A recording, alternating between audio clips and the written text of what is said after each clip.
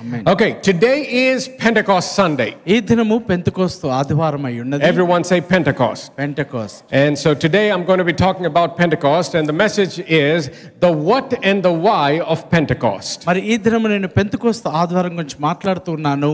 మరి అసలు పెంతెకోస్తు అనగా ఏమిటి, అసలు ఎందుకు అది చేయాలి అని.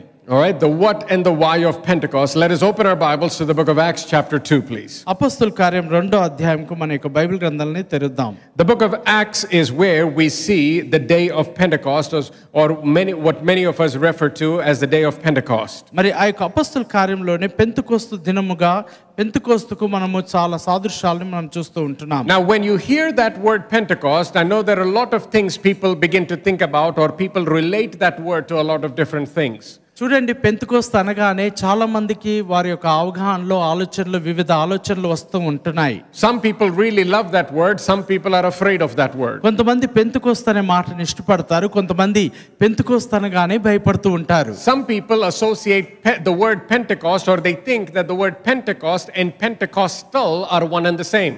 చూడండి, పెంటెకోస్తు పెంతెకోస్తల్ ఈ రెండు పదాలు కూడా ఒకటే అని చాలా మంది అపార్థం చేసుకుంటూ ఉంటారు. But they are two different things. కానీ అవి రెండు కూడా వేరు భిన్నంగా ఉంటూ ఉన్నాయి. When you hear about a Pentecostal church or a Pentecostal denomination, you're talking about a denomination in the body of Christ. చూడండి, పెంతెకోస్తు సంఘంను గురించి మీరు వింటూ ఉన్నప్పుడు ఆ యొక్క పెంతెకోస్టల్ చర్చ్ అనేది ఒక సంఘ శాఖ అయి ఉన్నది, క్రీస్తు శరీరంలో అది కూడా ఒక భాగమై ఉంటున్నది. But today when we use that word, or when we talk about Pentecost, we're not talking about a denomination this morning. ఈ దినం మనం పెంతెకోస్తు గురించి మాట్లాడుతున్నప్పుడు మరి పెంతెకోస్తు సంఘంగా పిలువబడుతున్న ఒక సంఘ శాఖను గురించి మనం మాట్లాడట్లేదు. In fact, let's start off here. The word Pentecost simply means 50. మరి పెంతెకోస్తు అనగా 50 అని అర్థము. Okay, there is nothing more to it. It simply means 50. అది కేవలము 50 అనే సంఖ్యకు ఎక్కువ తక్కువ అని కాదు. This is where we get the word pentagon, which is 5. Okay, so when you learn shapes, pentagon simply means 5, and so when you talk about Pentecost, you're just simply talking about 50. వివిధ రూపాల గురించి మనం నేర్చుకునేటప్పుడు పెంటకాన్ అనగా 5వ సంఖ్య అయ్యింది కాబట్టి అది 50వ సంఖ్య అయి ఉంటున్నది. All right, with that understanding, let's start off in the book of Acts chapter 2, please. అపొస్తలుల కార్యం 2వ అధ్యాయంలో మనం ప్రారంభిద్దాం. And starting from verse 1, it says, when the day of Pentecost had fully come, they were all with one accord in one place, and suddenly there came a sound from heaven as of a rushing mighty wind, and it filled the whole house where they were seated, or where they were sitting. Then there were appeared to them divided tongues of fire. That word divided, another way, a better word for our understanding is individual. Okay, it's not, when you hear the word divided, you think separation. Okay, విభజించడం అనగా వేరు చేయడం కాదు, కానీ అది వ్యక్తిగతముగా వివిధ రకంగా వచ్చిందని అర్థం. So better way to read it for your understanding, it would be, then there appeared unto them individual tongues as of fire, and one set upon each of them, and they were filled all with the Holy Spirit and began to speak with other tongues as the Spirit gave them utterance. Now this is what took place on the day of Pentecost. Pentecost దినమున ఈ యొక్క సంఘటన జరిగి ఉన్నది. Now when we think about that word Pentecost, many people think, okay, the word Pentecost or the day of Pentecost originated here in the New Testament. మరి Pentecost అనే పదము ఈ యొక్క మాటలు విన్నప్పుడు ఇక్కడ నుంచే అది మూలము ప్రారంభించబడిందని వారు అనుకుంటారు. But the word Pentecost actually, or the festival or the feast of Pentecost actually started all the way in the Old Testament in the nation of Israel. మరి ఇశ్రాయేలు జనాంగంలో పెంతెకోస్తు అనున్నది పాత నిబంధన గ్రంథంలో అది ప్రారంభించబడి ఉన్నది. In the Old Testament there are 3 major feasts that the Bible talks about for the nation of Israel. ఇశ్రాయేలు దేశంలో ఇశ్రాయేలు జనాంగం నిమిత్తము బైబిల్ గ్రంథము 3 ప్రాముఖ్యమైనటువంటి పండుగల గురించి మాట్లాడుతూ ఉన్నారు. The first one is Passover. మొదటిది పస్కా పండుగ అయి ఉంటున్నది. The first one is the Passover feast. మరి మొదటిది ఆ యొక్క పస్కా పండుగ అయి ఉంటున్నది. The second one is Pentecost. మరి రెండవది పెంతెకోస్తు అయి ఉంటున్నది. And the third is called Tabernacles. మూడవది గుడారాల పండుగ అయి ఉంటున్నది. Okay, so there are 3 different feasts that took place in the nation of Israel, and during these times all the people would gather together and participate in this celebration and during these feasts. కాబట్టి ఇశ్రాయేలు జనాంగంలో ఈ యొక్క ప్రముఖమైన ఈ 3 పండుగల్లో ఈ పండుగ దినమున ప్రజలందరూ సమకూర్చుకొని వారు సంబరాలు చేసుకుంటారు. And this was something that God himself ordained for the nation of Israel. ఇశ్రాయేలు జనాంగము నిమిత్తము దేవుడే ప్రతిష్ఠించినటువంటి ఈ పండుగలై ఉంటున్నవి. Now many of you know, when it comes to Passover, it talks about, or it is about the time when the death angel passed over the children of Israel, but at the same time the children of Egypt suffered by the death angel. చూడండి, పసక అనగా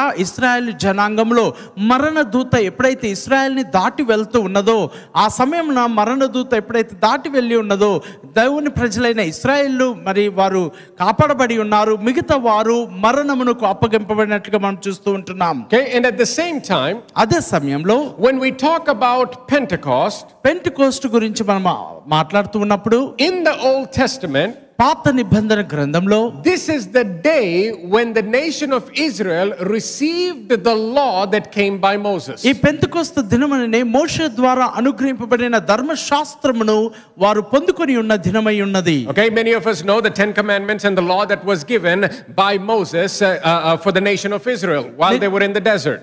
మీలో చాలా మందికి తెలుసు, ఇశ్రాయేల్ ప్రజలు అరణ్యంలో ఉన్నప్పుడు ఆ యొక్క సీనాయి పర్వతం పైన దేవుడు మోషేకు అనుగ్రహించినటువంటి ఆ యొక్క ధర్మశాస్త్రము 10 ఆజ్ఞల గురించి మీరు ఎరిగి ఉన్నారు. Now what you may not know is that the law was given exactly 50 days after the death angel passed over the children of Israel. ఈ యొక్క మరణ దూత ఇశ్రాయేల్ ప్రజల్ని దాటిన 50వ దినమున ఈ యొక్క ధర్మశాస్త్రమనబడిన 10 ఆజ్ఞలు మోషేకు ఇవ్వబడి ఉన్నది. So the death angel passes over. కాబట్టి మరణ దూత దాటిపోయి ఉన్నది. The children are saved, or children of Israel are saved. ఇశ్రాయేలు జనాంగము వారు క్షేమంగా ఉన్నారు. They're delivered from Egypt. వారు ఐగుప్తు నుండి విడిపింపబడి ఉన్నారు. And all of this time, 50 days later, on the 50th day, they receive the law that comes from God through Moses. 50 రోజుల తర్వాత 50వ రోజున దేవుని యొద్ద నుండి అనుగ్రహింపబడినటువంటి మోషేకి ఆ ధర్మశాస్త్రం ఇవ్వబడి ఉన్నది. Now everything that we see in the Old Testament must be fulfilled in the New Testament. పాత నిబంధన గ్రంథంలో చూసే ప్రతిది కూడా క్రొత్త నిబంధనలో జరిగే నెరవేర్పునకు సాదృశ్యమై ఉన్నది. In the Old Testament we see things in types and shadows. మరి పాత నిబంధన గ్రంథంలో సంఘటనలను ఛాయలుగా నీడలుగా వాటిని సాదృశ్యంగా మనం చూస్తూ ఉంటున్నాం. But in the New Testament you see the actual fulfillment of what the Old Testament saints could only see in type and shadow. పాత నిబంధన గ్రంథంలో పరిశుద్ధులు చూసినటువంటి ఆ యొక్క ఛాయలుగా సాదృశ్యంగా ఉన్న వాటి యొక్క నిజ స్వరూపము నెరవేర్పును మనం క్రొత్త నిబంధనలో చూస్తూ ఉంటున్నాం. See, for example, as I stand in front of these lights, there is a shadow that is cast behind me. చూడండి, ఈ లైట్ల ఎదురుగా నేను నిలబడినప్పుడు నా వెనకాల నా నీడ పడుతూ ఉన్నది. The Old Testament is simply a shadow. మరి పాత నిబంధన గ్రంథము ఒక ఛాయగా నీడగా ఉంటూ ఉన్నది. The real fulfillment and revelation of who God is actually seen. The fulfillment is seen in the New Testament. నిజముగా దేవుడు ఎవరు అనే యొక్క ప్రత్యక్షత, దాని యొక్క నెరవేర్పు బయలుపాటు క్రొత్త నిబంధనలోనే కనబడుతూ ఉంటుంది. For example, the Passover that took place in the land of Egypt, మరి ఆ యొక్క ఐగుప్తు దేశంలో జరిగినటువంటి ఆ యొక్క పసక, and the deliverance that took place for the people of Israel, ఇశ్రాయేలు ప్రజలు ఎప్పుడైతే విడిపింపబడి ఉన్నారో from bondage, from slavery, ఆ యొక్క బానిసత్వంలో నుండి వారు విడిపింపబడినప్పుడు, is not the best that God has. దేవుడు వారి పట్ల కలిగి ఉన్న శ్రేష్టమైనది అది మాత్రమే కాదు. That is simply a type and a shadow. అది కేవలము ఒక సాదృశ్యముగా ఒక ఛాయగా ఉంటూ ఉన్నది. The greatest deliverance is seen in the New Testament. గొప్ప విడుదల మనము క్రొత్త నిబంధన గ్రంథంలో చూస్తూ ఉంటున్నాం. Where we are delivered from the bondage of sin and death and from the works of the enemy. ఎప్పుడైతే శత్రు యొక్క కార్యము నుండి, పాపము నుండి, మరణము నుండి మనం విడిపింపబడి ఉన్నామో అదే నిజమైన విడుదలై ఉంటున్నది. Are you understanding that? So you see it as a type in the Old Testament, but you see the fulfillment through Jesus in the New Testament. పాత నిబంధన గ్రంథంలో ఒక ఛాయగా నీడగా చూసిన దానిని ప్రభువైన యేసుక్రీస్తు ద్వారా క్రొత్త నిబంధనలో దాని యొక్క బయలుపాటును మనం చూస్తూ ఉంటున్నాం. Now let us read verse 5 and 6 from Acts chapter 2. Let's continue reading Acts where we left off. అపొస్తలుల కార్యము 2వ అధ్యాయము 5-6 వచనాలు మనం చూద్దాం. ఎక్కడైతే ఆపి ఉన్నామో అక్కడి నుంచి ప్రారంభిద్దాం. And there were dwelling in Jerusalem Jews, devout men from every nation under heaven, and when the sound occurred, multitude came together and were confused because everyone heard them speak in their own language. అందరూ పరిశుద్ధాత్మతో నిండిన వారై ఆత్మ వాక్శతో అనుగ్రహించిన కొలది అన్ని భాషలతో మాట్లాడసాగిరి. ఆ మాటలు విన్న వారందరూ గుంపులుగా కూడి వచ్చి ప్రతి మనుషుడు తన స్వభాషతో వారు మాట్లాడుచుండగా విని కలవరపడిరి. Now, before we start specifically talking about what happened in Acts or the book of Acts, I want you to understand that there is a much greater purpose for everything that took place in the book of Acts. మరి ఈ యొక్క అపొస్తలుల కార్యంలో ఈ విషయాల గురించి మాట్లాడక మునుపు అనేకమైన గొప్ప కార్యములు క్రియల్లో వారు జరిగినగా మనం చూస్తూ ఉంటున్నాం. For example, when we look at the day of Pentecost in Exodus, the day when they received the law, ఈ యొక్క నిర్గమ కాండంలో ఆ యొక్క ధర్మశాస్త్రమును వారు పొందుకున్నప్పుడు, పెంతెకోస్తు అనగా 50వ దినమున ధర్మశాస్త్రమును వారు పొందుకున్నప్పుడు, the Bible lets us know that there was a loud noise, that a cloud descended, there was fire, and God wrote the law on tablets of stone. మరి ఆ యొక్క ధర్మశాస్త్రం ఇవ్వబడినప్పుడు గొప్ప బిగ్గరమైన స్వరము, మేఘములు వచ్చుట, మెరుపులు, ఉరుములు రావడం మనం చూస్తూ ఉంటున్నాం. Now, but when Pentecost happens in the book of Acts in the New Testament, కానీ అపొస్తలుల కార్యంలో పెంతెకోస్తు క్రొత్త నిబంధనలో జరిగినప్పుడు we also see that there was a loud noise. మరి అక్కడ ఒక గొప్ప కేక వినడం మనం చూస్తూ ఉంటున్నాం. We see that the Spirit descended. దేవుని యొక్క ఆత్మ దిగి రావడం మనం చూస్తూ We ఉంటున్నాం. see fire present. మరి అక్కడ అగ్ని కుమ్మరింపబడటం మనం చూస్తూ ఉన్నాం. But this time we see God wrote His law on men's hearts. కానీ ఈసారి దేవుడు తన యొక్క న్యాయమును, ఆ యొక్క న్యాయ విధులను, ధర్మశాస్త్రమును మనుషుల హృదయంలో రాసి ఉన్నాడు. So in the Old Testament we see that it's happening, but we see that it was written on tablets of stone. In the New Testament we see that it is being written on our hearts. పాత నిబంధన గ్రంథంలో ఇదే జరుగుట చూసి ఉన్నాము, కానీ ఆ ధర్మశాస్త్రము రాతి పలకలపైన రాయబడి ఉన్నది, కానీ క్రొత్త నిబంధనలో మనుషుల యొక్క హృదయములపైన అవి రాయబడి ఉన్నాయి. Now, because the ministry of the law leads to death, we see that 3,000 people were dead or were killed on that day. ధర్మశాస్త్రం యొక్క పరిచర్య ప్రకారం చూసినప్పుడు లేఖనములు మోషే మాట చొప్పున చేయగా ఆ దినమున ప్రజలు ఇంచుమించు 3,000 మంది కూలినట్లుగా మనం బైబిల్లో చూస్తూ ఉంటున్నాం. Right, but now the New Testament, the Spirit gives life, and therefore when on the day of Pentecost Peter preaches and 3,000 people are saved for the glory of God. కొత్త నిబంధనలో పెంతెకోస్తు దినమున అపొస్తలుడైన పేతురు మాట్లాడినప్పుడు 3,000 మంది తిరిగి జన్మించి రక్షింపబడినట్లుగా మనం చూస్తూ ఉంటున్నాం. Hallelujah. Hallelujah. So what I want you to understand, that this is not something that is just related to the New Testament. There is a much bigger purpose for everything that is taking place. కాబట్టి ఇది కేవలం క్రొత్త నిబంధనలో జరిగిన కార్యము మాత్రమే కాదు, కానీ దీనికి గొప్ప నేపథ్యముతో మనము బైబిల్ గ్రంథంలో చూస్తూ ఉంటున్నాం. There is a divine fulfillment that was taking place on that day. మరి ఆ దినమున దైవికమైనటువంటి గొప్ప నెరవేర్పు జరగడం మనం చూస్తూ ఉంటున్నాం. Now, if you go back to the verses 5 and 6, 5-6 వచనాల్ని మరలా మనం చూసినట్లయితే, in this particular situation in verse 5 and verse 6, we see that there were multitudes of people from all nations. We see that there was confusion, and we see them speaking, and the confusion revolved around a language. కాబట్టి వారు అనేకమైన భాషలతో వారు మాట్లాడడం చేసి ప్రజలు గుంపులుగా వచ్చి వారు విని ఆశ్చర్యపడి కలవరపడినట్లుగా మనం చూస్తూ ఉంటున్నాం. Now when you think about those three things, ఈ యొక్క 3 విషయాల గురించి మనం ఆలోచిస్తూ ఉన్నప్పుడు there should be another story that comes to your mind. కాబట్టి ఈ కథను మీరు విన్నప్పుడు మరి పాత నిబంధనలో జరిగిన వేరొక కథ కూడా మీకు గుర్తుకు రావాలి. People from all over the world, మరి ప్రపంచంలో ఉన్నటువంటి నానా జాతుల ప్రజలు, confusion happening, or there is unity, మరి వారిలో ఐక్యత ఉన్నది, then confusion takes place, ఆ తర్వాత ఆందోళన జరిగి ఉన్నది, and the confusion has to deal with language. కాబట్టి ఆ యొక్క ఆందోళన వారి భాషల మార్పిడి ద్వారా, భాషలు తారుమారు కావడం ద్వారా అది జరిగి ఉన్నది. Any guesses? The Tower of Babel. Babel గోపురం గురించి. So in the Old Testament we see that there is the story of the Tower of Babel. పాత నిబంధన గ్రంథంలో బాబేలు గోపురం యొక్క కథను మనం విని ఉన్నాం. Now there were people from all the nations that were gathered for the building of the Tower of Babel. They were unified in their purpose. చూడండి, బాబేలు గోపురమును కట్టుటకు ప్రపంచంలో నలు దిశల నుండి ప్రజలు వచ్చి ఏకాత్మ ఏక మనసుతో వారు ప్రయత్నించి ఉన్నారు. But it was for an ungodly purpose. కానీ అది దైవికమైనటువంటి కార్యము కాదు. Now here is something that I want you to understand. Once again, I want to compare these two things. ఈ రెండు విషయాల్ని నేను పోల్చి చూడాలని నేను కోరుతూ ఉన్నాను. At the Tower of Babel they spoke one language. చూడండి, బాబేలు గోపురమును కట్టేటప్పుడు వారందరూ ఒకే భాషను వారు మాట్లాడి ఉన్నారు. How many languages? ఎన్ని భాషలండి? How many? ఎన్ని? One language. ఒకే భాషను వారు మాట్లాడి ఉన్నారు. Now on the day of Pentecost, Pentecost దినమున the Bible says that they spoke many different languages. మరి ఆ యొక్క పెంతెకొస్తు దినమున వారు నానా విధములైన భాషలు మాట్లాడినట్లుగా చూస్తూ ఉంటున్నాం. Now at the Tower of Babel, మరి బాబేలు గోపురం యొద్ద they gathered together in unity but in rebellion and pride. వారు ఐక్యతతో కూడుకొని ఉన్నారు, కానీ తిరుగుబాటు స్వభావంతో ఆ యొక్క గర్వించి వారు ప్రయత్నించి ఉన్నారు. Because their whole purpose was to overthrow God himself by building the tower. ఎందుకనగా వారి యొక్క ముఖ్య ఉద్దేశం ఏంటంటే ఆ బాబేలు గోపురమును కట్టుట ద్వారా దేవుని కంటే గొప్పవారిగా వారు నిరూపించుకోవాలని కోరుకున్నారు. But on the day of Pentecost, కానీ ఆ యొక్క పెంతెకొస్తు దినమున people were gathered in submission and humility. ప్రజలు వారి యొక్క జీవితాలు సాత్వికముతో దీన మనసు తమ్మును తామును విధేయతను చూపుకొని ఉన్నారు. Number 3.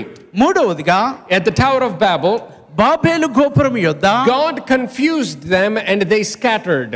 దేవుడు వారిని తారుమారు చేసినందున, ఆందోళన చేసినందున వారు తారుమారైపోయి ఉన్నారు. God confused them and they scattered and all the languages came about. దేవుడు వారిని ఆందోళన పరిచినందున వారు చెదిరిపోయి నానా విధములైనటువంటి భాషలు ఉనికిలోనికి వచ్చి ఉన్నాయి. But remember, before that happened, కానీ అది జరగక మునుపు God said, because they are so unified and they speak one language, nothing that they have determined will be kept from them.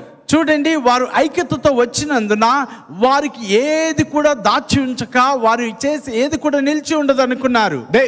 God said, whatever they put their mind to, because of their unity and the language that they speak, they will accomplish it. వారు ఐక్యతతో వచ్చి ఉన్నారు గనుక వారు ఏది చేసినను అది సఫలం అవుతుందని ప్రభు అన్నాడు. Now in the day of Pentecost, మరి పెంతెకొస్తు దినమున they came together and God restored a pure language to them. చూడండి, వారు అక్కడికి వచ్చినప్పుడు దేవుడు వారి భాషను తిరిగి పునరుద్ధరణ చేసి ఉన్నాడు. So I want you to once again understand what is taking place. మరి అక్కడ ఏమి జరుగుచూ ఉన్నదో మీరు గమనించండి. All the way in the book of Genesis, in the very beginning part of Genesis, we see that people from all over the place come together in unity to overthrow the purposes of God. చూడండి, ఆది కాండంలో ప్రపంచంలో నలు దిశల నుండి ప్రజలు వచ్చి దేవుని కంటే హెచ్చింపబడాలని వారు కోరుకున్నారు. God confuses their language, they scatter. దేవుడు వారిని భాషల్ని తారుమారు చేసినందున వారు చెదిరిపోయి ఉన్నారు. Now living in the New Testament, ఇప్పుడు క్రొత్త నిబంధనలో జీవిస్తూ people ఉండగా are scattered all over, speaking all kinds of languages. నానా విధములైన భాషలు మాట్లాడుతూ ప్రజలు మరలా అనేక వైపు వారు చెదిరిపోయి But now ఉన్నారు. God brings them together. ఇప్పుడు దేవుడు చెదిరిపోయిన వారిని అందరినీ ఒక యొద్దకు తీసుకువచ్చి, Not for their worldly purpose, but for his divine purpose. చూడండి, అది భూ సంబంధమైన వారి యొక్క స్వలాభము కొరకు కాదు, కానీ దేవుని ఉద్దేశము నిమిత్తము. And on that day God restores to them a divine pure language. ఆ దినమున దైవికమైనటువంటి ఒక స్వచ్ఛమైన భాషను వారికి దేవుడు తిరిగి పునరుద్ధరించి ఉన్నాడు. The day of Pentecost that you see in the book of Acts is a divine reversal of what the devil wanted to do in this earth. ఈ భూమి మీద సాతానుడు ఏదైతే కార్యము చేయాలనుకున్నాడో దానికి పరిశుద్ధమైన దైవికమైనటువంటి మరి మార్పిడి అయి ఉన్నది. Are you understanding that? అర్థమవుతుందండి? God said in the Old Testament, because of the language and the unity, nothing that they put their mind to can be kept from them. చూడండి, ఆ యొక్క పాత నిబంధన గ్రంథంలో వారి ఐక్యతను బట్టి వారి భాషను బట్టి వారు ఏది చేయాలనుకున్నాను అది సాధ్యం అవుతుంది అని ప్రభు కోరుకున్నాడు. Now in the New Testament, మరి క్రొత్త నిబంధనలో if we can understand the mystery of what God is doing, దేవుడు చేస్తున్నటువంటి కార్యం యొక్క మర్మమును మీరు గ్రహించగలిగితే, and if we can walk together in the divine purposes of God, దేవుని యొక్క దైవికమైన ఉద్దేశంలో గనుక మీరు కొనసాగగలిగితే, think about what can happen in our lives based on the divine assignment and the purposes of God in our lives. దేవుని యొక్క ఉద్దేశంలో దైవికమైనటువంటి పని మన జీవితంలో ఎలాగుంటుందో మీరు గమనించండి. Hallelujah. Hallelujah. Hallelujah. Hallelujah. So this is what took place on the day of Pentecost. కాబట్టి ఇదే కార్యము పెంతెకొస్తు దినమున జరిగి ఉన్నది. Now many people will agree to this point. ఈ యొక్క అంశమునకు అనేక మంది ఏకీభవిస్తూ ఉంటారు, But the question many people still have is that relevant for me today? అవునండి పాస్టర్ గారు, ఇది అంత బాగుంది కానీ అది నాకేమైనా సంబంధితమండి? Is Pentecost something that we study about, or is it relevant? Is it something for me in 2023? ఈ యొక్క 2023 సంవత్సరంలో పెంతెకొస్తు గురించి ఏమైనా మేము చదువుకోవాలా లేక అది మాకు సంబంధించిందా అని అడుగుతూ ఉంటారు. Some of you may have come from the teaching, బహుశా మీలో కొంతమంది ఆ యొక్క బోధించే ఒక నేపథ్యం నుండి వచ్చి ఉంటారు, or from the understanding that says that happened in the book of Acts, but that does not happen in the world today. ఏదో అప్పుడు అంటే అపొస్తలుల కార్యంలో జరిగింది కానీ ఇప్పుడు ఎక్కడ జరుగుతుందండి ప్రపంచంలో అని అనుకుంటుంటారు. All right, go with me to the book of Acts chapter 1. అపొస్తలుల కార్యం మొదటి అధ్యాయము. Acts chapter 1. అపొస్తలుల కార్యం మొదటి అధ్యాయము. Let us pick up in verse 4. 4వ వచనంలో మనం చూద్దాం. It says, and being assembled together with them, he commanded, this is Jesus speaking, he commanded them not to depart from Jerusalem, but to wait for the promise of the Father, which he said, you have heard from me. For John truly baptized you with water, but you shall be baptized with the Holy Spirit not many days from now. So Jesus is saying, Jesus is speaking to the disciples, and he's specifically giving them a command, not a suggestion, but a command. యేసు శిష్యుల్ని కలుసుకొని వారికి హెచ్చరిక ఇవ్వట్లేదు కానీ వారిని ఆజ్ఞాపించుచున్నాడు. And the command is not to do anything or not to go anywhere until they receive a promise from the Father. మరి తండ్రి యొద్ద నుండి వాగ్దానము పొందుకునే అంత వరకు కూడా వారు ఏ కార్యము చేయవద్దు అని ప్రభు వారితో సెలవిచ్చి ఉన్నాడు. Now listen very carefully. చాలా జాగ్రత్తగా వినండి. This command is just as important as the command of go into all the world and preach the gospel. మీరు సర్వలోకమునకు వెళ్ళి సర్వ సృష్టికి సువార్తను ప్రకటించుడి అన్నట్టుగానే అది ఎంత ప్రాముఖ్యమైన ఆజ్ఞయో ఈ ఆజ్ఞయు అంత ప్రాముఖ్యమై ఉన్నది. The command is coming from Jesus. ఈ యొక్క ఆజ్ఞ ప్రభువైన యేసుక్రీస్తు యొద్ద నుండి వస్తున్నది. Don't do anything, don't go anywhere until you receive the promise. The question is, what is the promise? మరి తండ్రి యొద్ద నుండి వాగ్దానం పొందుకునేంత వరకు మీరు ఏది కూడా చేయొద్దన్నాడు. ఆ వాగ్దానం ఏమై ఉన్నది? Okay, in verse 5 he says, but you shall be baptized with the Holy Spirit not many days from now. That is the promise he's talking about. కాబట్టి కొద్ది దినములలోగా మీరు పరిశుద్ధాత్మలో బాప్తిస్మం పొందుతారని ప్రభు చెప్పినాడు. The promise is to be baptized with the Holy Spirit. కాబట్టి ఆ వాగ్దానం ఏంటంటే మీరు పరిశుద్ధాత్మలో బాప్తిస్మం పొందాలనేదే వాగ్దానమై ఉన్నది. Hallelujah. Hallelujah. Go with me to Acts chapter 2 please.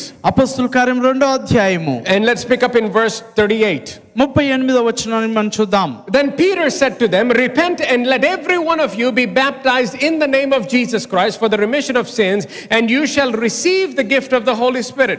For the promise is to you and to your children and to all who are afar off, as many as the Lord our God will call. పేతురు మీరు మారు మనసు పొంది పాపక్షమాపణ నిమిత్తం ప్రతివాడు యేసుక్రీస్తు నామమున బాప్తిస్మం పొందుడి, అప్పుడు మీరు పరిశుద్ధాత్మ అను వరమును పొందుదురు. ఈ వాగ్దానము మీకును మీ పిల్లలకును దూరస్తులకు అందరికీ అనగా ప్రభువైన మన దేవుడు తన యొద్దకు పిలిచిన వారికి అందరికీ చెందునని వారితో చెప్పెను. Hallelujah. Hallelujah. So in verse 38 కాబట్టి 38వ he talks వచనంలో about the baptism of water. మరి నీటి బాప్తిసం గురించి మాట్లాడుతున్నాడు. In verse 39 39వ వచనంలో he says this promise of being baptized with the Holy Spirit. పరిశుద్ధాత్మ చేత బాప్తిస్మం పొందాలనబడిన ఈ వాగ్దానము. Now the question is, who is it for? కాబట్టి ఈ యొక్క వాగ్దానము ఈ పరిశుద్ధాత్మ బాప్తిస్మం ఎవరి కొరకండి? Some people think it was only for the apostles. అది కొంతమంది ఏమనుకుంటారంటే అది కేవలం అపొస్తలులకు మాత్రమే అనుకుంటారు. Some people think it was only a one time event for the 120 people in the upper room. కాబట్టి ఆ యొక్క మేడ గదిలో 120 మందికి ఒక్కసారి జరిగే కార్యం అనుకుంటారు. Now but read this verse very carefully. కానీ ఈ యొక్క వచనాన్ని చాలా జాగ్రత్తగా చదవండి. Let me read it this way. For the promise is the baptism with the Holy Spirit. So for the baptism with the Holy Spirit is to you and to your children. కాబట్టి ఈ పరిశుద్ధాత్మ ఆలో బాప్తిసం పొందుటనబడిన ఈ వాగ్దానము మీకును మీ పిల్లలకును అందరికిని. So he's talking to a group of people there. అనగా అక్కడ ఒక గుంపు వారితో ఆయన మాట్లాడుతూ ఉన్నాడు. He's letting them know the baptism with the Holy Spirit is for you. పరిశుద్ధాత్మలో బాప్తిస్మం పొందుట అది మీ కొరకై ఉన్నది. And it is for your children. అది మీకును మీ పిల్లలకును అయి ఉన్నది. Now some of them could be parents already. మరి కొంతమంది తల్లిదండ్రులుగా వారు ఉంటారు. But some of them could have been people who would be parents in the future. మరి కొంతమంది భవిష్యత్తులో వారి తల్లిదండ్రులుగా అవుతూ ఉన్నారు. So it's for them and for people that are not in that room. కాబట్టి వారికిని అక్కడ లేనటువంటి వారికి కూడా సంభవిస్తూ ఉన్నది. Then he goes on and says, ఇంకను దానిని కొనసాగిస్తూ ఉన్నాడు. And to all, everyone say all. మరి దూరస్తులకందరికిని అంటూ ఉన్నాడు. Everyone say all. All. Everyone say all. All. All means all. అందరూ అంటే అందరికీ. So he says to all who are afar off. అనగా దూరస్తులకందరికిని చెందునని చెప్తూ ఉన్నాడు. That means every person that is not in that room. అనగా ఆ స్థలంలో ఆ గదిలో లేనటువంటి వారికి కూడా. Peter says this promise, ఈ వాగ్దానము, the baptism with the Holy Spirit, మరి పరిశుద్ధాత్మను బాప్తిస్మమును గూర్చి, it is for me, అది నాకును, it is for you, అది నీకును, it is for your children, అది మీ పిల్లలకును, and it is for everyone that is far away from here who the Lord himself calls. అనగా దూరస్తులకందరికి, అనగా ప్రభువైన మన దేవుడు తన ఎదుకు పిలిచిన వారికి అందరికి చెందునని చెప్పాను. Hallelujah. Hallelujah. Come on, put your hands together and thank God for that. అందరం చప్పట్లు కొట్టి దేవుని మహిమపరుస్తాం దేవుడిచ్చిన వాగ్దానమును బట్టి. Hallelujah. Hallelujah. That means you did not have to live 2000 years ago.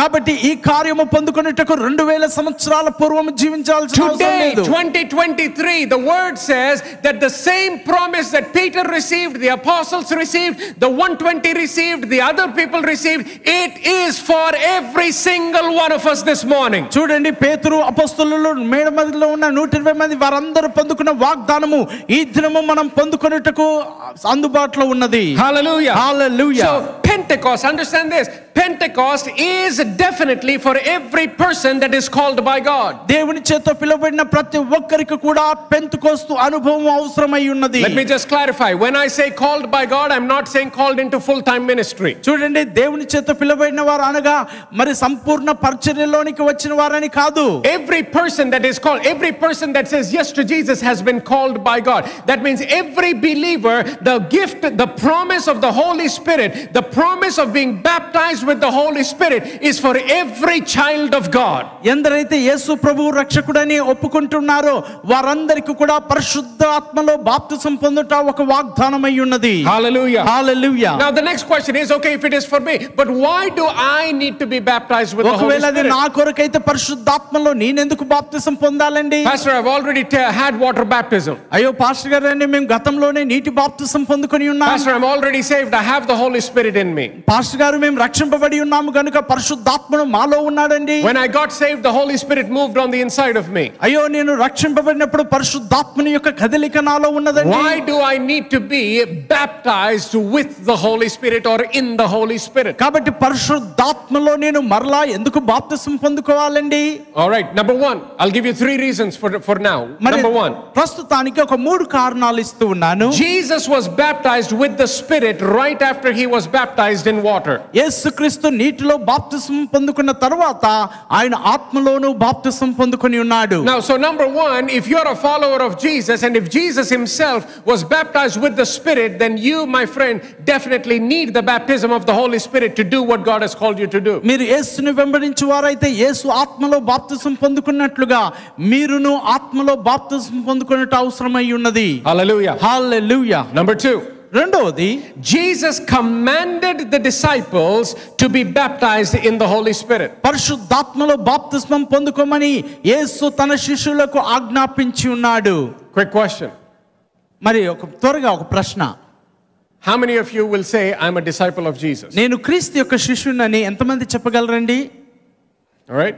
If you are a disciple of Jesus, ఒకవేళ యేసుని వెంబడిస్తున్న శిష్యులుగా if he మీరు ఉన్నట్లయితే, commanded the disciples then, the same command is for you today.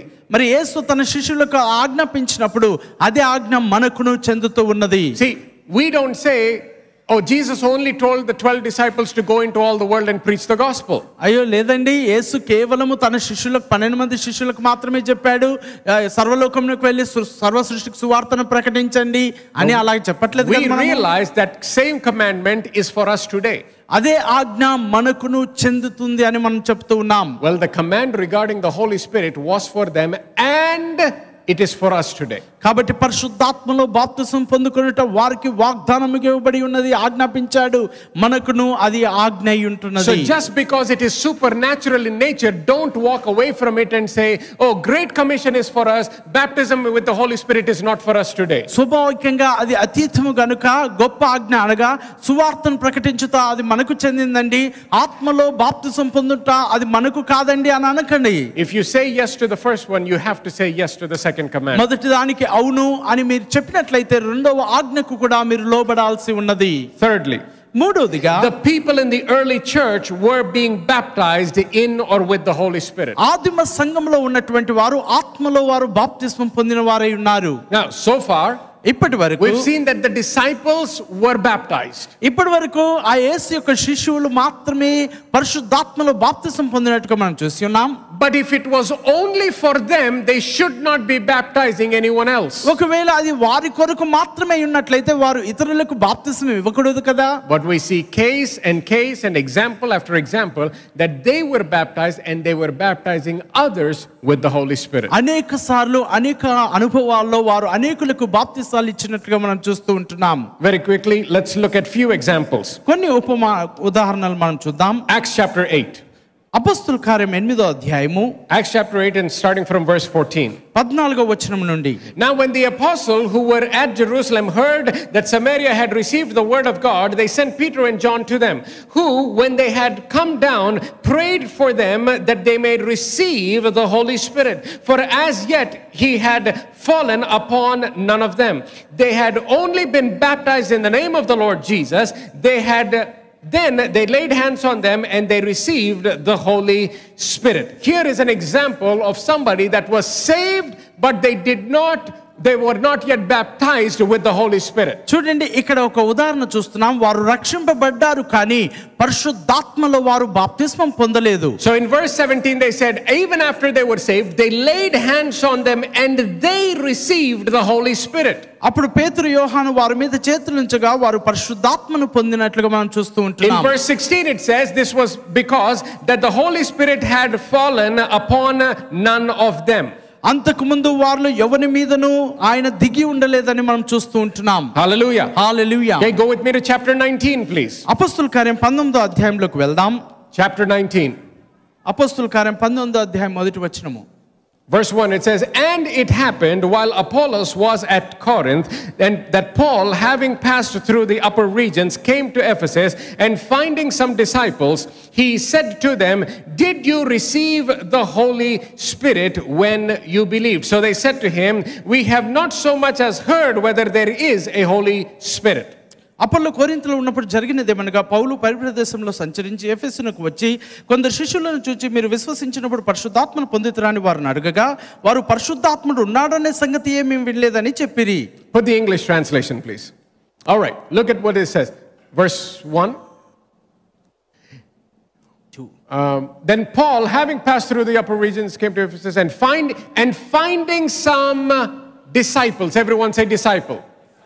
కొందరు శిష్యులను కనుగొని, so these are not unbelievers. వీరు అవిశ్వాసులు కాదండి, అన్యులు కాదు.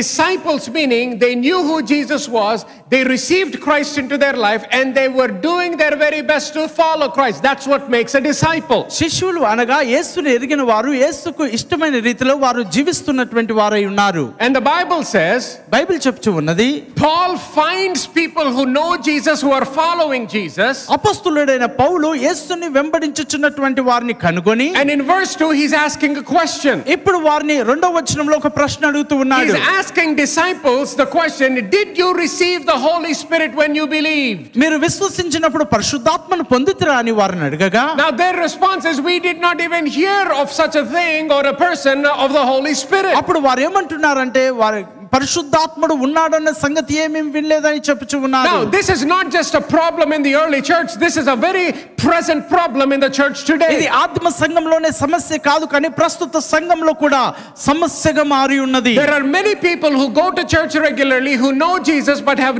no idea, have no clue, have no relationship with the person of the Holy Spirit. క్రమము తప్పకుండా సంఘానికి వస్తూ ఉంటారు, కానీ పరిశుద్ధాత్ముడితో సహవాసం లేదు, పరిశుద్ధాత్ముడు ఉన్నాడన్న సంగతి ఏ వారికి తెలియదు. I've had so many people come to our church, talk to me, my wife, and they've been going to church all their life. But only until they came here, they, for the very first time in their entire Christian life, that they heard about the person of the Holy Spirit. అనేక మందిని మేము ఎరుగుదము, సంఘానికి వస్తూ కూడా దైవజనుల దగ్గరకు వచ్చి అయ్యా మేము పరిశుద్ధాత్మను గురించి ఎప్పుడు వినలేదని చెప్పి పరిశుద్ధాత్మను గురించి ఎరిగి పరిశుద్ధాత్మ పొందుకొని ఉండి వారిని మేము ఎరుగుదము. I can think of even 2 examples where they were pastors' kids. మరి కొంతమంది అయితే దేవుని సేవకుల పిల్లలు కూడా, and they were involved in ministry. వారు అనేక దినముల నుండి పరిచర్యలో వారు But they పాల్గొంటూ had no idea, no relationship with the Holy Spirit until they came here. వారు ఇక్కడ వచ్చినంత వరకు కూడా పరిశుద్ధాత్మను గురించి వారు వినలేదు, పరిశుద్ధాత్మను గురించి సహవాసం వారికి లేదు. And they understood the person of the Holy Spirit. They got baptized with the Holy Spirit here. They went back and preached the word regarding the Holy Spirit to their parents. వారు ఇక్కడికి వచ్చి పరిశుద్ధాత్మను గురించి విని పరిశుద్ధాత్మలో బాప్తిసం పొందుకొని తిరిగి వెళ్లి వారి తల్లిదండ్రులకు పరిశుద్ధాత్మను గురించి వారు బోధించి ఉన్నారు. Hallelujah. Hallelujah. So just because you're a Christian does not mean you have a relationship and that you are baptized with the Holy Spirit. మీరు క్రైస్తవులుగా పిలువబడుతున్నారంటే పరిశుద్ధాత్మతో మీరు సహవాసము కలిగి ఉన్నారని కాదు, పరిశుద్ధాత్మతో మీరు నింపబడి ఉన్నారని కాదు. Let's look at the next verse. మరో వచనాన్ని మనం చూద్దాం. Verse 3 it says, and he said to them, into what then were you baptized? So they said, into John's baptism. Then Paul said, John indeed baptized with the baptism of repentance, saying to the people that they should believe on him who had come after him, that is, on Christ Jesus. When they heard this, they were baptized in the name of the Lord Jesus. Now all of this is about repentance and water baptism. Now verse 6, and when Paul laid hands on them, the Holy Spirit came upon them and they spoke with tongues and prophesied. Just read verse 6. ఆ తర్వాత పౌలు వారి మీద చేతులుంచగా పరిశుద్ధాత్మ వారి మీదకి వచ్చిన అప్పుడు వారు భాషలతో మాట్లాడుటకును ప్రవచించుటకును మొదలుపెట్టిరి. So they are disciples. కాబట్టి వారు శిష్యులై ఉన్నారు. They know who Jesus is. యేసు ఎవరో వారు ఎరిగి ఉన్నారు. But they have no idea who the Holy Spirit is. కానీ పరిశుద్ధాత్ముడు ఎవరు ఉన్నారో వారు ఎరిగి ఉండలేదు. But remember what Jesus told the disciples. కానీ యేసు తన శిష్యులతో చెప్పి ఉన్న విషయాన్ని గమనించండి. It is for your benefit that I leave this earth, that I go away. నేను పరలోకమునకు ఆరోహణమై వెళ్ళుట అది మీ క్షేమాభివృద్ధి మీ ప్రయోజనము నిమిత్తం అంటూ ఉన్నాడు. Because the Holy Spirit will come if I leave. ఎందుకనగా నేను వెళ్ళినచో మరి ఆ యొక్క పరిశుద్ధాత్ముడు వస్తాడని వారికి చెప్పి ఉన్నాడు. Now, why one of the reasons the Holy Spirit was coming into this earth is so that he can help us, he can lead us, he can teach us, he can guide us into the things and the destiny God has for us. కాబట్టి పరిశుద్ధాత్మ దేవుడు ఈ లోకమునకు వచ్చినది ఎందుకనగా దేవుడు మన నిమిత్తము దాచించిన విషయాల్లో నడిపించుటకు సహాయం చేయుటకే పరిశుద్ధాత్మ దేవుడు మనకు అనుగ్రహింపబడి ఉన్నాడు. So if you don't have an idea about who the Holy Spirit is, కాబట్టి పరిశుద్ధాత్మ ఎవరో అన్న విషయం మీకు అవగాహన and if you లేనట్లయితే, don't have a relationship with the Holy Spirit, పరిశుద్ధాత్మతో మీకు సహవాసము లేనట్లయితే, you my friend are at a serious disadvantage. నా స్నేహితుడా ఇది మీకు ఎంతో నష్టకరంగా ఉంటూ ఉన్నది. Because Jesus is saying, ఎందుకనగా యేసు అంటూ ఉన్నాడు, I am leaving to go to my Father. నేను నా తండ్రి వద్దకు వెళ్ళుటకు వెళ్తూ ఉన్నాను. And I'm sending the Holy Spirit. నేను పరిశుద్ధాత్మను మీ కొరకు పంపుతూ ఉన్నాను. But listen, if you do not have a relationship with the very help that Jesus has sent you, how do you think you can live the Christian life victoriously? యేసు మీకు సహాయకరంగా సహాయకుని పంపినప్పుడు ఆ సహాయకుని యొక్క సహాయం లేకుండా విజయవంతమైన జీవితాన్ని ఎలాగూ మీరు జీవించగలరండి? See, this is one of the reasons why many Christians are experiencing failure, or many Christians are frustrated with their Christian life. అందుకని అనేక మంది క్రైస్తవులు వారి క్రైస్తవ జీవితంతో కోపగించుకొని క్రైస్తవ జీవితాన్ని నిజముగా వారు అనుభవించలేకపోతూ ఉన్నారు. But then Paul teaches, and in verse 6 he lays hands on them and they were baptized with the Holy Spirit. అపొస్తలుడైన పౌలు అంటున్నాడు, వారి మీద చేతులుంచగా వారు పరిశుద్ధాత్మలో బాప్తిసం పొందుకొని అన్ని భాషలు మాట్లాడడం మనం చూసి ఉంటున్నాం. Now Acts 19 అపొస్తలుల కార్యం 19వ అధ్యాయము is taking place 25 years after Acts chapter 1 and 2. మరి అపోస్తల కార్యం మొదటి 2 అధ్యాయాలు రాయబడిన తర్వాత ఈ యొక్క 19వ అధ్యాయం రాయుటకు 25 సంవత్సరాల వ్యవధి ఉన్నది. So even after 25 years after the day of Pentecost, the disciples were still laying hands on people and making sure people were being baptized with the Holy Spirit. 25 సంవత్సరాల తర్వాత కూడా అపొస్తలుల చేతులుంచి పరిశుద్ధాత్మ నింపబడుటకు వారు ప్రార్థనలు చేస్తూ ఉన్నారు. The reason I'm saying that is once again to prove the point or to make the point that the day of Pentecost or being baptized with the Holy Spirit was not a one-time event. చూడండి, ఆ యొక్క పరిశుద్ధాత్మలో బాప్తిసం పొందుకొనుట Pentecost అనేది ఒక దినము ఒకసారి జరిగే కార్యము కాదండి. Hallelujah. Hallelujah. All right, finally go with me to Acts chapter 1 and I'll close with this. అపొస్తలుల కార్యం మొదటి అధ్యాయంలోకి మరొకసారి వెళ్దాం. ఈ మాటతో నేను ముగిస్తాను. Acts chapter 1 and verse 8. అపొస్తలుల కార్యం మొదటి అధ్యాయము 8వ వచనము. Okay, pastor, I see that the baptism of the Holy Spirit is important for me. అవును పాస్టర్ గారు అండి, పరిశుద్ధాత్మ బాప్తిసం పొందుకోవడం నాకు ప్రాముఖ్యమని నాకు అర్థమవుతుందండి. Okay, so today I just want to talk to you from this verse, one of the benefits and the impact that the Holy Spirit will have upon your life. కాబట్టి ఈ వచనంలో నుండి పరిశుద్ధాత్మను మీరు కలిగి ఉండటం ద్వారా ఎలాంటి ప్రభావితం జరుగుతుంది, ఎలాంటి మేలులు ప్రయోజనము మీరు పొందుకుంటారో నేను చెప్తూ ఉన్నాను. Acts 1:8 says, "But you will receive power." Everyone say power. Come on, everyone say power. Power. You will receive power when the Holy Spirit comes upon you. ఆయనను పరిశుద్ధాత్మను మీ మీదకి వచ్చినప్పుడు శక్తి నొందెదరు. Listen very carefully. చాలా జాగ్రత్తగా వినండి. He does not say when the Holy Spirit comes in you. He says when the Holy Spirit comes upon you. మరి పరిశుద్ధాత్మను మీ లోనికి వచ్చినప్పుడు అని అనలేదు, కానీ పరిశుద్ధాత్మను మీ మీదికి వచ్చినప్పుడు అని అంటూ ఉన్నాడు. Every Christian has the Holy Spirit. ప్రతి క్రైస్తవుడు కూడా పరిశుద్ధాత్మను వారు కలిగి ఉంటున్నారు. The day you are born again, the Holy Spirit moves on the inside of you. మీరు తిరిగి జన్మించిన అనుభవం కలిగిన రక్షింపబడిన దినమున పరిశుద్ధాత్ముడు మీ లోనికి వస్తూ ఉన్నాడు. The Holy Spirit, it resides on the inside of every believer. పరిశుద్ధాత్మ దేవుడు ప్రతి విశ్వాసి జీవితంలో ఆయన నివసించుచున్నాడు. However, that is not the same as being baptized with the Holy Spirit. అయినను పరిశుద్ధాత్మలో బాప్తిస్మం పొందుకొనుట అది ఒకటి కాదండి. Here he is talking about being baptized with the Holy Spirit.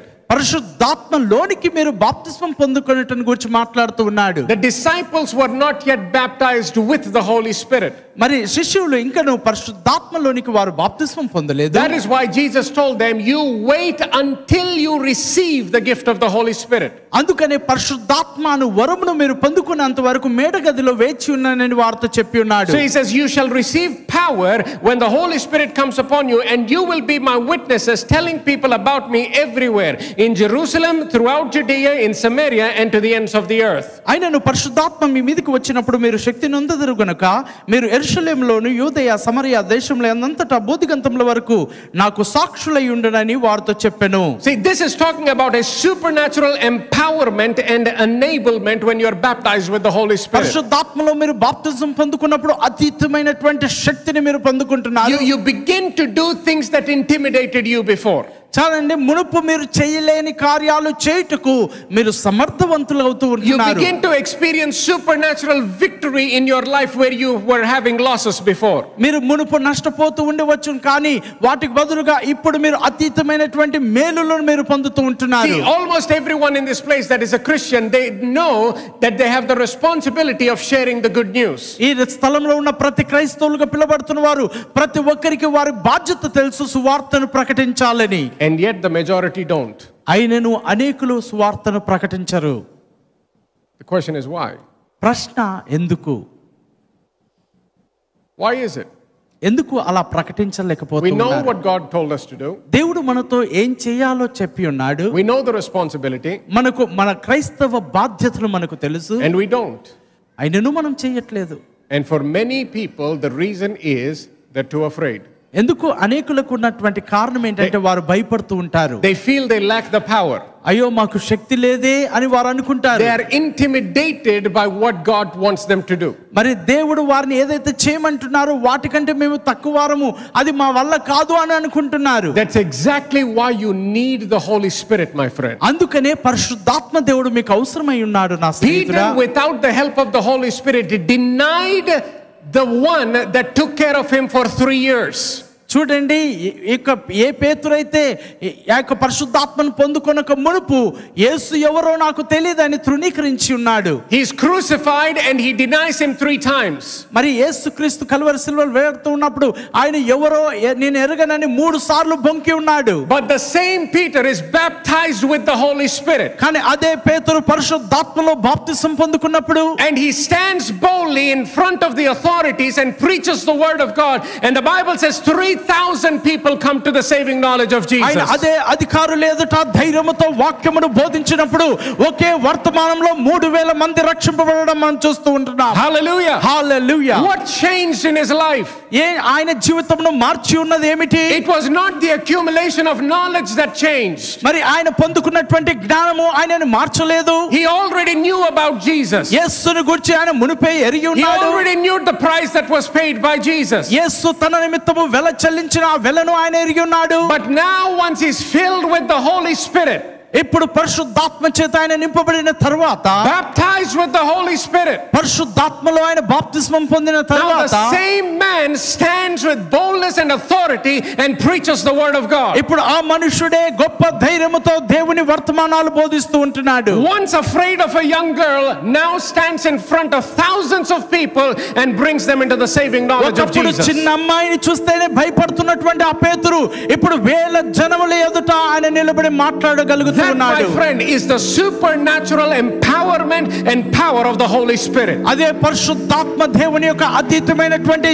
సామర్థ్యతను కలిగించే శక్తి అయి ఉన్నది. Hallelujah. Hallelujah. Now, I want you to understand, even though you may not be called to live a life like Peter, మరి పేతురు వలె జీవించుటకు నువ్వు పిలువబడి you ఉండకపోవచ్చు. may not have a call to stand on the pulpit, మరి పులిపిట్ పైన నిలబడి వాక్యం బోధించే సామర్థ్యత లేకపోవచ్చు. every one of us are called to do greater works. కానీ మనమందరము గొప్ప కార్యములు చేయుటకు పిలువబడిన వారమై ఉన్నాము. How are you going to face the challenges of your day మరి మీ దినం యొక్క సవాల్ని మీరు ఎలాగూ ఎదుర్కొంటూ ఉన్నారు? without the help of the Holy Spirit? పరిశుద్ధాత్మ యొక్క సహాయం లేకుండా ఏ రీతిగా మీరు How are you చేయగలరు? going to live a holy life పరిశుద్ధమైన జీవితాన్ని ఎలాగూ మీరు జీవించగలరు? without the help of the Holy Spirit? పరిశుద్ధాత్మ యొక్క సహాయం లేకుండా ఎలాగూ జీవించగలరు? How can you have a thought life that is honorable, that brings honor to God? దేవునికి ఘనతను తెచ్చే ఆ యొక్క జ్ఞానము, ఆ యొక్క ఘనత ఎలాగూ మీకు వస్తూ ఉన్నది? without the Holy Spirit? పరిశుద్ధాత్మ యొక్క సహాయం లేకుండా. Listen to this very carefully. ఈ మాటలు జాగ్రత్తగా వినండి. Without the Holy Spirit, పరిశుద్ధాత్మ సహాయం లేకుండా, without the presence of the Holy Spirit, పరిశుద్ధాత్మ యొక్క సన్నిధి లేకుండా, without the baptism of the Holy Spirit, పరిశుద్ధాత్మ యొక్క బాప్తిస్మం లేకుండా, all you are left with is a bunch of rules and regulations that you're trying to make right in your life in your own strength and ability. ఇక మీ జీవితంలో మిగిలిందల్లా మరి ఆ యొక్క నియమ నిబంధనలతో మీ స్వశక్తితో చేయుటకే మీరు ప్రయత్నిస్తూ ఉంటున్నారు. And my friends, your flesh will fail. నా స్నేహితులారా, మీ శరీర కార్యములు ఓడిపోతాయి, తప్పిపోతాయి. You need the baptism of the Holy Spirit. మీకు పరిశుద్ధాత్మ యొక్క బాప్తిస్మం అవసరమై ఉన్నది. It is not an optional thing. ఇదేదో ఒకసారి జరిగే కార్యం కాదండి. It is the promise of the Father ఇది తండ్రి అయిన దేవుడు ఇచ్చినటువంటి వాగ్దానమై ఉన్నది. to everyone. ప్రతి ఒక్కరికి వాగ్దానమై ఉన్నది. To everyone. ప్రతి ఒక్కరికి ఆయన ఇచ్చిన వాగ్దానమై ఉన్నది. So here's my desire.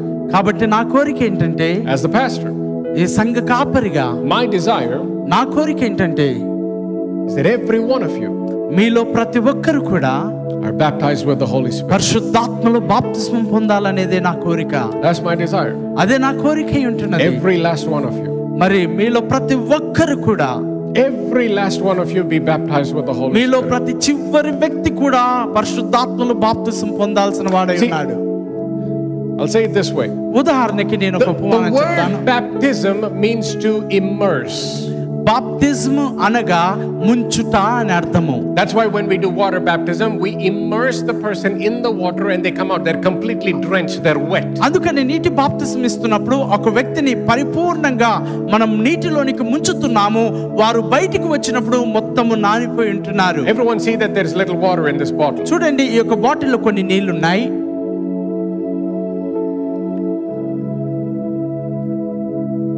I've got water in me.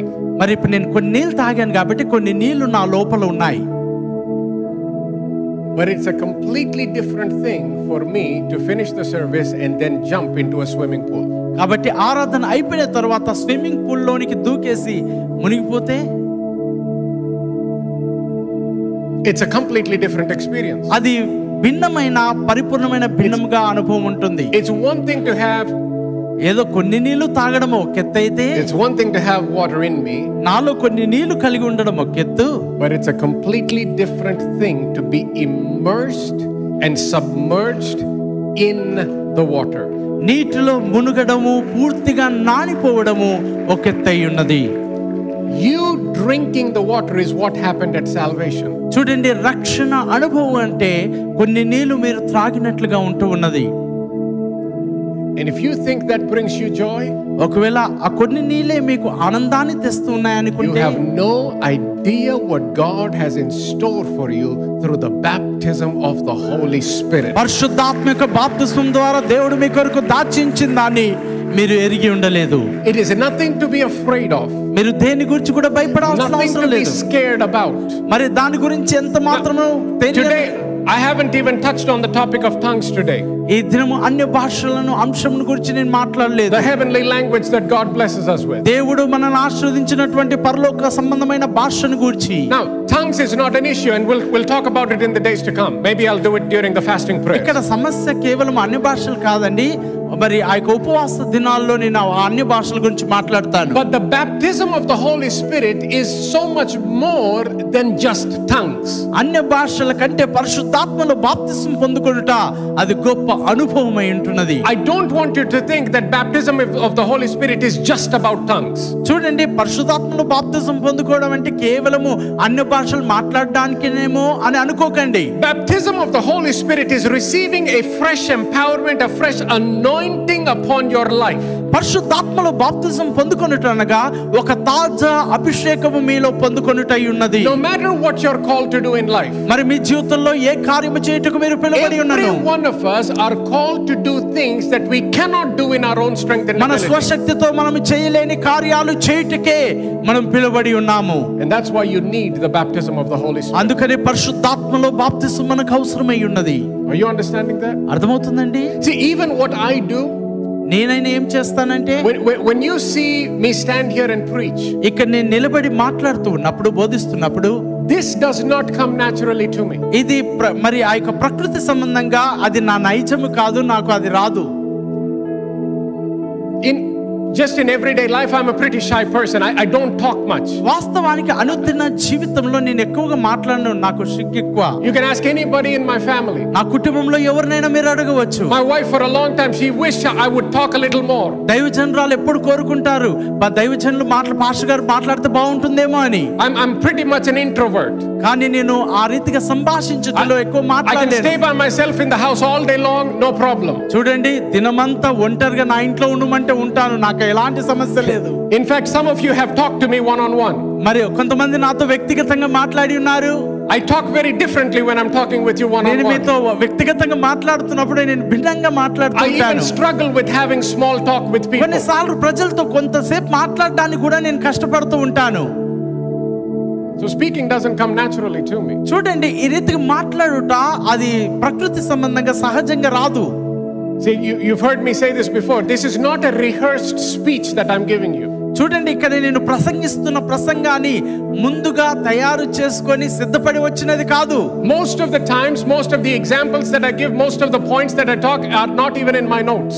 అనేక సార్లు నేను మాట్లాడుతున్న ఆ యొక్క ఉపమానాలు, విషయాలు కూడా నా నోట్స్ లో ఉండవు. I'm not trying to talk about my gifting. I'm telling you that when the Holy Spirit empowers you, you're unable to do things that you cannot do in your own strength and ఏదో నా ability. వరంను గురించి నేను మాట్లాడాలని కాదు, కానీ మీ స్వశక్తితో మీరు చేయలేని కార్యాన్ని పరిశుద్ధాత్మ దేవుడు మీకు ఇచ్చి సహాయం చేస్తూ ఉన్నాడని నేను చెప్తూ ఉన్నాను. Because I know this is my calling in life. ఎందుకనగా నా జీవితంలో నాకు తెలుసు ఇది నా I పిలుపై know that ఉన్నదని. this is what I'm supposed to do. మరి ఇది చేయుటకు నేను పిలువబడి ఉన్నానని నేను For some ఎరుగుదును. of you that may be being a doctor or a businessman. మరి మీలో కొంతమంది వ్యాపారవేత్తలుగా ఉండవచ్చు, వైద్యులుగా ఉండవచ్చు. Whatever that calling in life is, when the Holy Spirit is empowering you, you begin to do things that you could not do before. మీ జీవితంలో పిలుపు ఏదైనప్పటికీ మునుపు మీరు చేయలేని కార్యాలు చేయుటకే పరిశుద్ధాత్మ దేవుడు మిమ్మల్ని సమర్థవంతులుగా చేస్తూ ఉన్నాడు.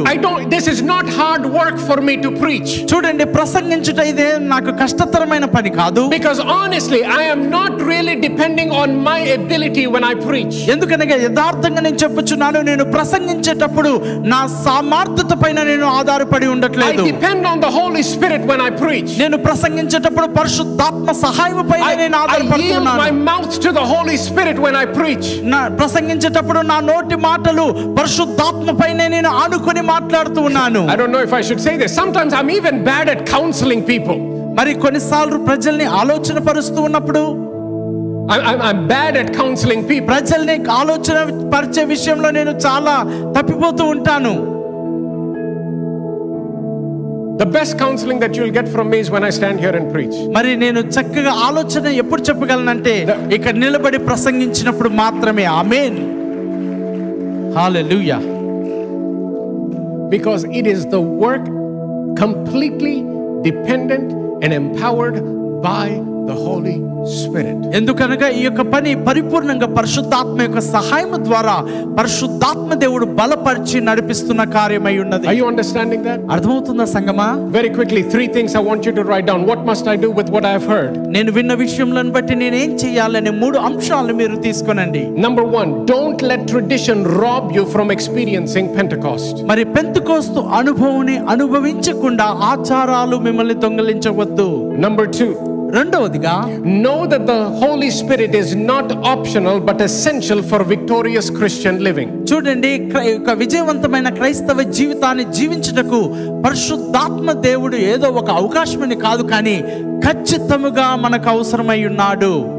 And number 3, మూడవదిగా,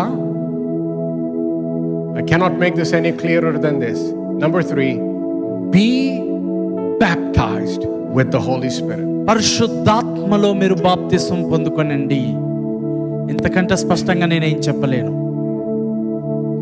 Be baptized with the Holy Spirit. పరిశుద్ధాత్మలో బాప్తిస్మమును పొందుడి. Praise the Lord, everybody. Thank you so much for taking the time to watch this message today. We pray that it was a blessing to you. I'm asking that you like the video, subscribe to the channel, and also share this link with a family member or a friend. If you've been blessed by it, I believe somebody in the same situation can also be blessed. So be a blessing to someone else as well, and may God richly bless you in every area of your life. Hey, if you live anywhere in or around Hyderabad and Secunderabad, I want to personally invite you to come and join us at New City Church for our Sunday services. We right now meet at Sandhya Convention in Gachibowli, Hyderabad. 8 a.m. is our English service. 10:30 a.m. is our bilingual service, English with Telugu. So make sure you come and join us. Or if you don't live in Hyderabad and Secunderabad, make sure you join us online. Or if you ever visit Hyderabad, make sure you come and join us for our weekend services. Thank you so much, and may God richly bless you.